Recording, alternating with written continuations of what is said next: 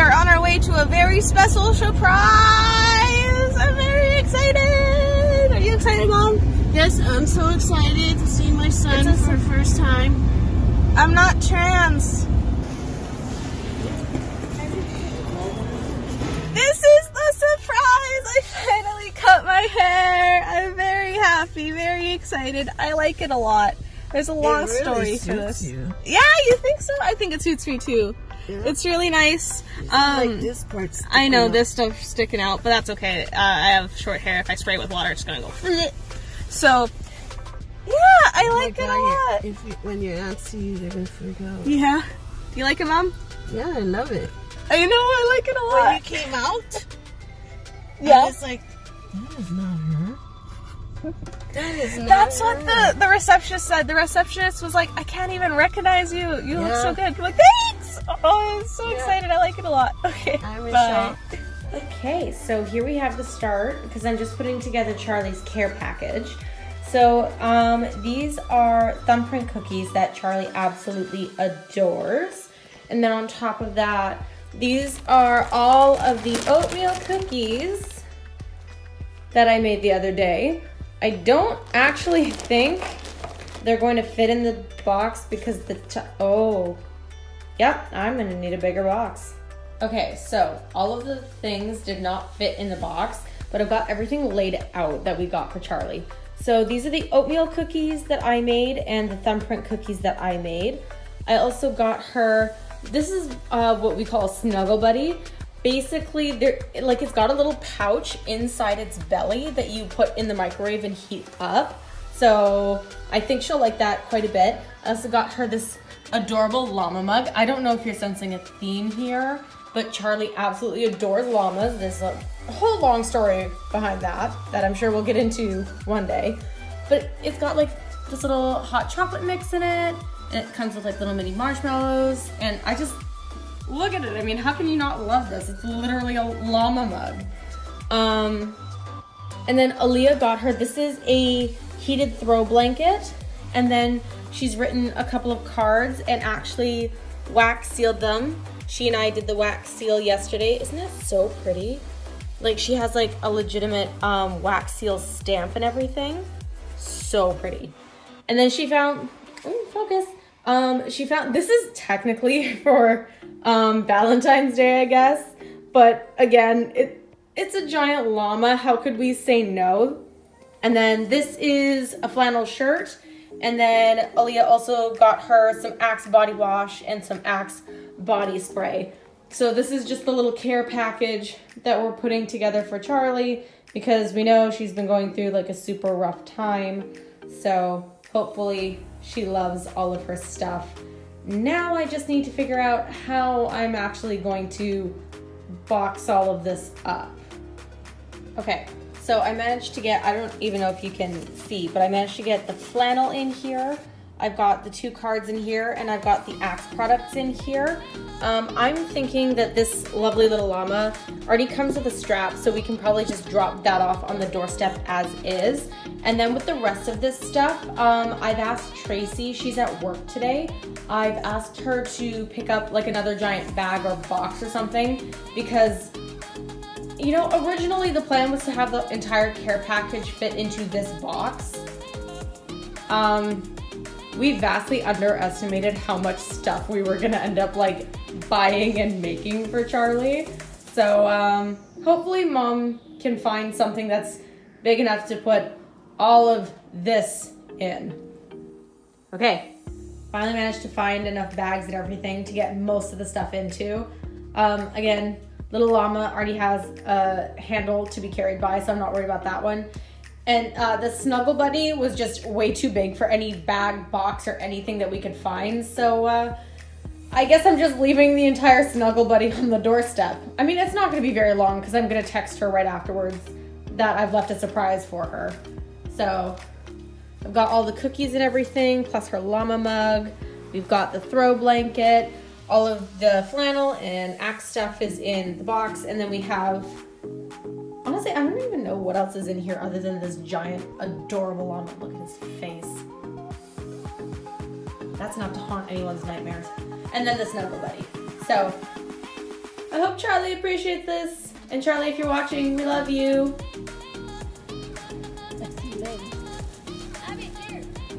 Well, you get your stuff first. You get your stuff. Get your stuff. Fine, I'm coming. Hi, it's Aliyah and my new hair here. Still loving it. It's a little dirty right now, so this part's a little floppy.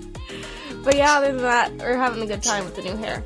But today, I actually bought something off Amazon that I needed, that I've been putting off for a long time. I have a plantar wart on my foot. And as a dancer, it's kind of common, but it's not fun to have, especially where I have it. It's right like in the middle of the ball of my foot, and it's not fun, especially on releve. So I got wart remover pads off of Amazon, and we're gonna try those out for a couple days. Warning, I'm about to show you it, so if you don't want to see it, skip this part. So here is the little guy on my foot here. There you go. It's gross, I know. Hoping I'm able to get it out. But yeah, it's been bugging me, so hope that it's gonna come out soon. Here are the pads that I'm gonna use. They're from Amazon. And I don't know if they work well yet. We'll see. So it said to soak your feet for a little while, and I did, so now I'm going to put it on. This is what it looks like. It goes in the middle here. This is what my wart looks like after I come out of the bath. Gross, I know. Okay, let's put this buddy on. So here it is on my foot. It kind of gaps because of the medicine is like kind of puffy.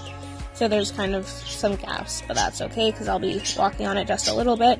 But yeah, it says to keep it on for a day, so I guess I'll see you guys tomorrow for the first results. Hi everybody, so we're in the car again. Little unknown fact about me is that I own 2 Daewoo. They are guinea pig chinchilla mixes, Smokey and Bandit. I've had them for, how long, like 2 years? 2 years now, just about. And they're about probably 2 to 3 years old now.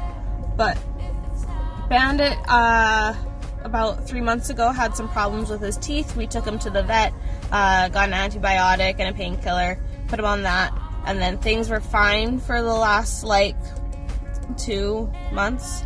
And then I noticed that he was pulling at his fur again and digging at his mouth and stuff, which means more teeth problems. And he's been losing a lot of fur too, so we made him a vet appointment. We're at the vet's right now. He's in there getting checked out. Hope everything's okay with him. Probably just more teeth problems. If you have any kind of rodent, you know that teeth problems are usually apparent.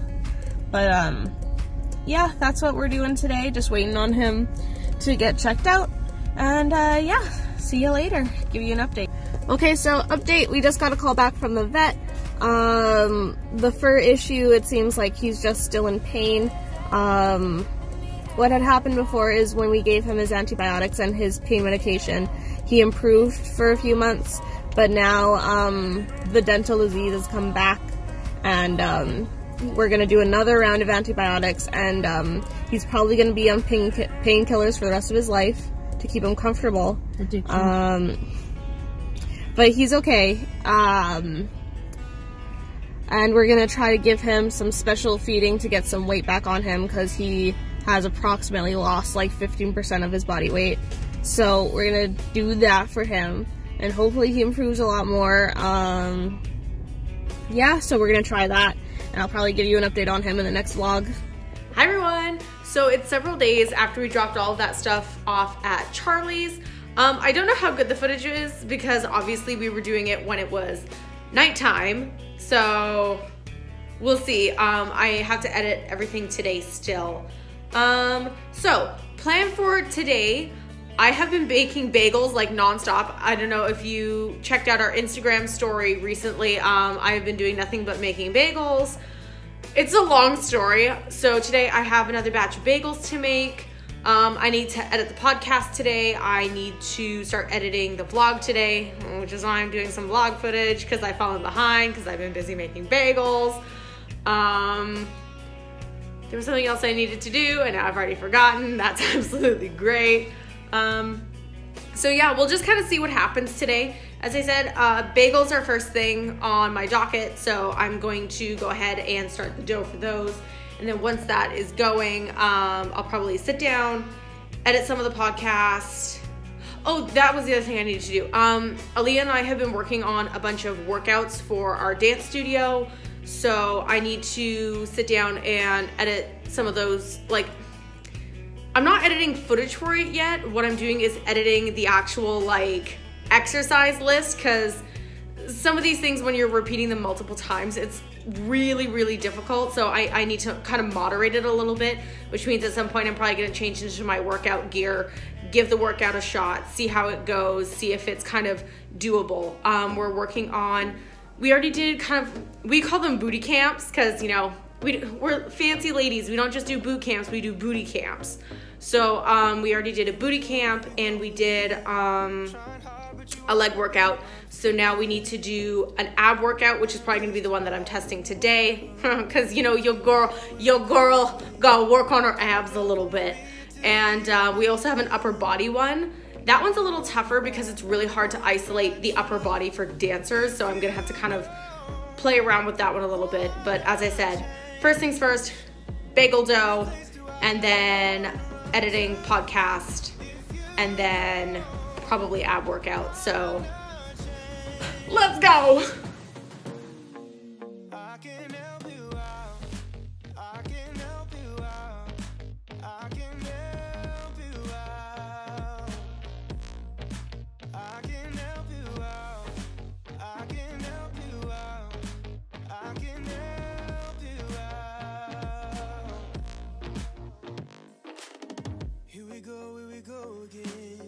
Time is up and I'm calling up my friends. Ain't no wonder why, ain't no wonder right too. Here we go again. Call me up and you wanna be my friend.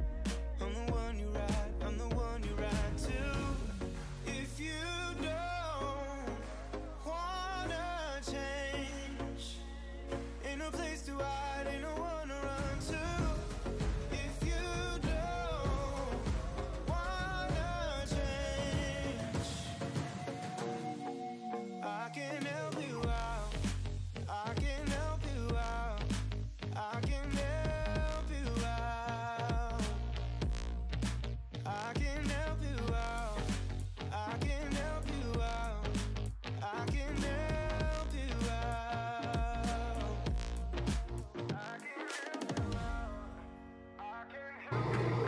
All right, the dough is on the go. So you can kind of see there's quite a bit of dry left in the bottom still.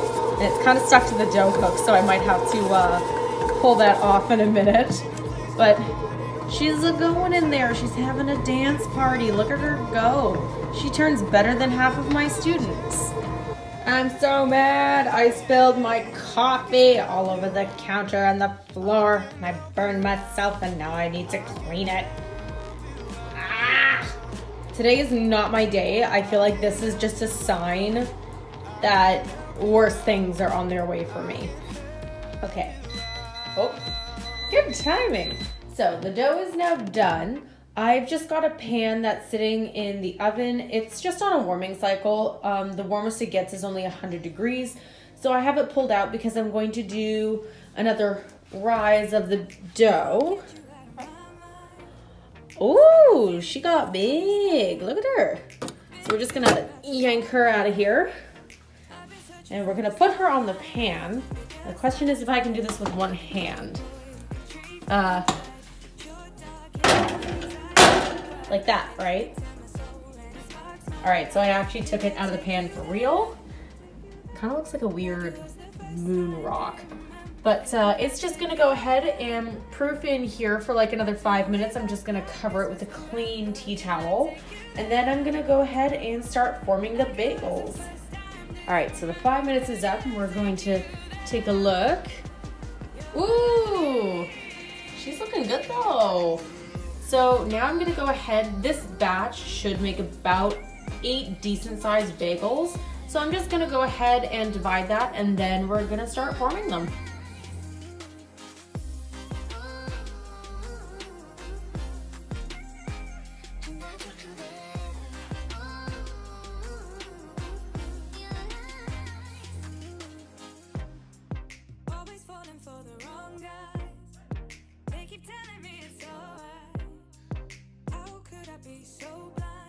Okay, so I've got the water boiling for the bagels. Yeah, I know it sounds weird, but trust me, that's how you make them. So these have finished proofing now. I'm going to change the oven temperature to 400 now. Let's see if I can do this without hurting myself. Ow. You know, I could have just used oven mitts, but nah. Okay, so let's see. There we go. So let's take a peek. 1, 2. Oh, hello.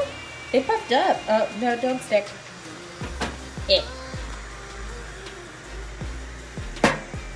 Okay, they look pretty. This one is like a monster. Look at him. He's like bleh. But overall, they look very, very good. So now what I'm gonna have to do is reopen the holes, because as you can see, they've formed shut again for the most part. So I'm just gonna go ahead and kind of flatten these out a bit, knock some of the air out, and reopen the holes. Okay, so bagels are ready to go. I've just got like a little drip tray ready for them.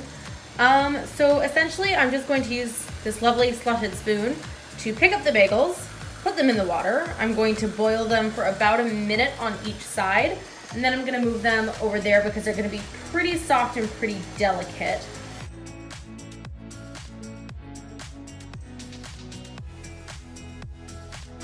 Okay, so I flipped her and she is now done boiling. So I'm going to use this little lifter to kind of get underneath and hopefully pick her up. Oh, we steamed up the camera. Well, hopefully you get the idea of what's going on here. All right, so bagels are finally done boiling. I just pulled this one out, as you can tell from the steam. So now I'm just gonna be egg washing them. I've just got a little bit of egg wash. And then once I have them egg washed, I'm just gonna be sprinkling them. This is just some like dried onion flakes, because these are onion and herb bagels. So once I get that done, I'm gonna get them onto a new tray that's not covered in flour, and I'm gonna stick them in the oven.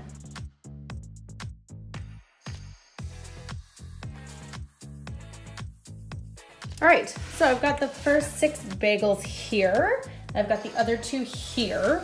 So I'm just gonna go ahead and slide them into the oven. And then halfway through baking, I'm just gonna switch which pan is on top and which pan is on the bottom so that we get a little bit more of an even bake. There we go. All right, bye bagels, see you later. Okay, so timer just went off for the bagels. I pulled out those 2 earlier because they were on a smaller tray. They got done a little bit quicker. Ooh, yeah, these look really good. Look, you guys, bagels. So I'm just gonna go ahead and set these on a cooling rack. Take my glove off, shut the oven door. And now I'm just gonna take these off the tray right away and move them over to that wire rack so that the bottoms don't keep cooking. All right, and there you have it, folks. Herb and onion bagels. See, some of them turned out perfect. Like, I love this one. This one looks so good. And then there's this. This. And this. I guess that's what you get when you make homemade bagels. So if you're wondering what my hair looks like in the morning now that it's short, it looks like this. And yes, that is the back completely standing up. But we'll figure it out. I'll get some pomade and we'll try to do something with it. But an update on my warts. I had the patch on overnight. It's now the morning, and I woke up, went to the bathroom, looked down, and it was gone. So it came off in my bed while I was sleeping, and that means there's a bunch of that little red stuff all over my bed, and I'm not very happy about it. I mean, I should have been smarter and put a sock on, but that didn't happen. Okay, let me switch this around and show you what's going on with this little guy. So here it is before I kind of wipe it off. It's white all around it. I don't know if that's, oh, it is. That is like raised skin. Oh my. So it's doing something. And look at that. Wow. It's coming out, guys. It's coming out. Okay. I'm going to put it back on and then leave it for another day. Okay, see you then. Okay, hello. So I have now had my wart pad on for 3 days or two days. You saw it yesterday and now today, and I think I'm ready to start poking at it. This is not medical advice. Do not try this at home. I don't know what I'm doing. Also warning, I'm about to pick out my wart. Okay, bye. So this is her for 2 days. You can see that it's pretty dead. And I think I'm ready to start picking. Okay, I'll show you guys after I'm all done. So after some pretty uneventful picking, it's dead down in there. It's all white. It kind of looks like crab. Anyway, I think I'm going to leave it for another week. So that, because the whole area around it and inside it is dead. So basically it's just waiting for the dead skin to fall off. And hopefully it's dead deep enough for the wart to just fall out. So I just picked the kind of first layer off anyways. I won't show you because it's pretty gnarly. It looks interesting. But yeah, I'll give it another week and update you guys in the next vlog. You'll get a nice wart update. Okay, bye guys. Okay, so final updates for this vlog. It's probably the longest vlog I've ever been in. But I'm gonna let the wart go for a little while. So I hear that it can take weeks and or months for the wart to completely grow out. So I'm gonna wait a week or two, see what's going on with that. It only hurts a little bit right now, so I don't really mind. I can dance through it. It's not like I haven't danced through pain before, but... And then Bandit, he's doing a lot better now. He's eating like a champ. He ate like his whole food bowl plus his liquid nutrition. So, and a couple of natural peanut butter and pumpkin seeds. So he's gonna put on weight very fast. So yeah, he's been doing good, more active, sleeping a little bit. I used to have a heat pack. It was just a little rice bag that I gave to them, so they're allowed to use it now. And they sleep on it, they cuddle on it. It's so cute to watch them lay on it. But yeah, he's doing a lot better. I'm hoping that with the painkillers he'll continue to improve, and that the spots where he's stressed pulling out his fur will grow back with time. But yeah, I'm very happy to see him do better, and I'll see you guys next week to update you guys more on my wart and stuff. Remember to check out podcast, Instagram, Facebook, we have a Twitter, we have a Tumblr, got everything. Find us there, send us emails, let us know what you think. Let me know if you have any exotic animals. Okay, see you guys later. Bye!